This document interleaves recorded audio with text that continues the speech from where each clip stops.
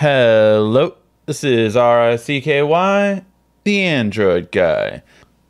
For the next hidden feature, this is one that we knew was coming on Marshmallow for the Nexus, but I want to make sure you know how to do it, and that is app permissions. App permissions are really useful so that you can deny apps permissions that you don't feel that they need to have access to.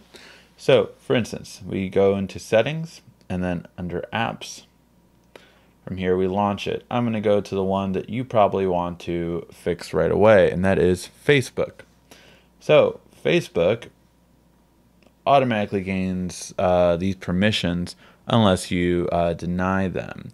So permissions such as calendar, camera, contacts, location, microphone, phone, text messages, and storage.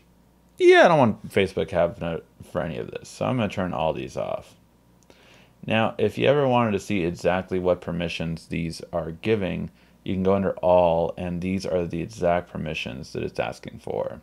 So it can record audio, so it can read from your phone or status, identity, so it can read your text messages. These are the things that you are giving them permission to when you normally have all these permissions on.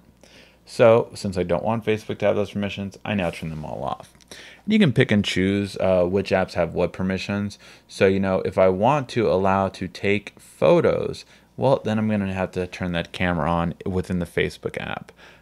If I want to just take the photo and then upload to Facebook, that's different. That doesn't need the camera permission.